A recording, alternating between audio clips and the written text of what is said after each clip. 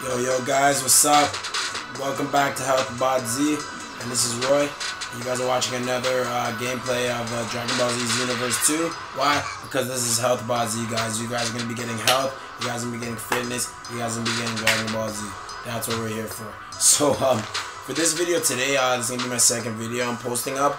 I'm going to show you a secret, like a hidden secret that I used during my first stages of losing my weight and getting to my body fat percentage and the size and physique that I wanted. So I don't so much go off of this verbatim, but I do kind of generally base my eating, my meal plan and everything off of this, because it's so integrated in my everyday eating habits. So yeah.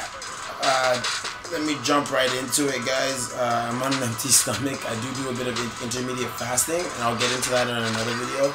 So I do want to get my meal in right after this video. So generally how it works is, as you guys know or may not know, from my understanding, you generally want to break down what you should eat down to 3 things. Your carbs, your proteins, and your fats, as you may have been told. And if you want to break it down to calorie, every carb is 4 calories. So every gram of carb, right, is 4 calories. Every gram of protein is 4 calories, and every gram of fat is 9 calories. So they say the average person should be taking like 1,800 to 2,000 calories a day or something like that.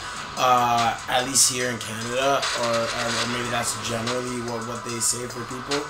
But I figure with this calculation you kind of get the idea why, because I think they're just basing that off of the average weight and using this calculation. I kind of saw where they got that number from.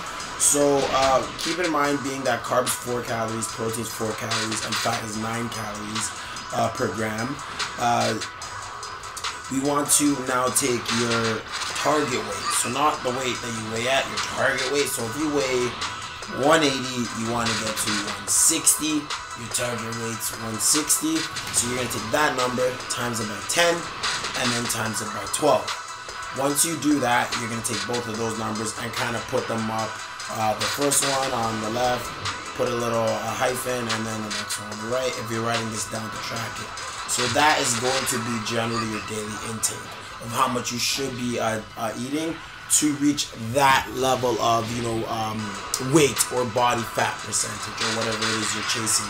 So keeping that in mind, now we're trying to figure out with how much of that number, right, is supposed to be carbs, fat, and protein, what percentage. So that really comes down to how much you want to go off of what you should be eating at that, to be at that body weight. But at the same time, you can kind of mix it around with what works for you. So what I have here is 2 options. One would be the 30-20-50, and then there's a 20-20-60. Now the 30-20-50 would be 30% carbs, 20% fat, 50% protein, as the breakdown of that number, that range of numbers, sorry. And the second option would be 20% carbs, 20% protein, and 20% carbs, 20% fat, and 60% protein. My mistake. 6% fat is definitely not where you want to be targeting for this, so don't do that. Yeah. So now that we have those percentages, this is just kind of the basic math. You grab a calculator, so you're going to take both numbers individually, right? Take the first one on the left, and then if you're going for option 1, you're going to times that number by 0.30, and that will be the number or that's the calorie amount that you should be taking in regards to carbs.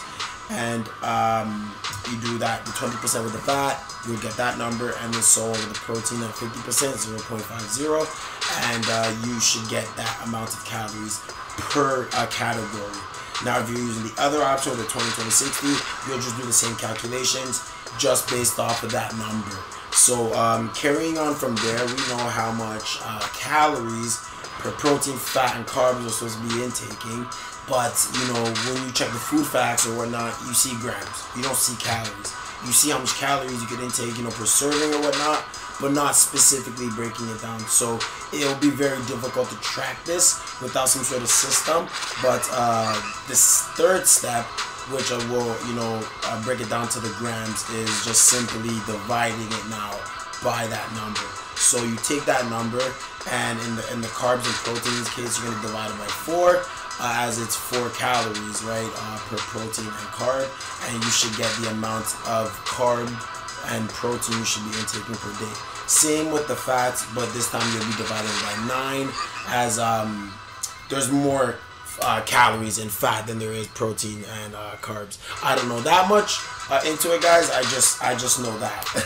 So that's generally how you do it. I do have a summative here to kind of run through what it is, and I will be adding this on the, you know, screen, hopefully, if I can get that going. I'm really new with the editing system, so if I can get that going to show you guys, you know, physically what it looks like, then that'd be even better. So I'm gonna get to editing once I'm finished recording the video.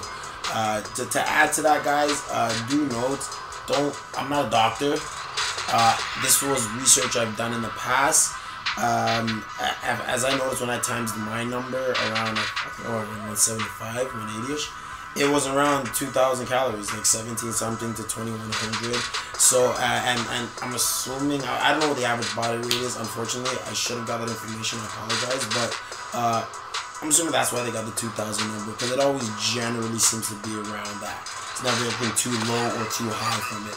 And if you're bulking, from my understanding, guys, you can still use this calculation.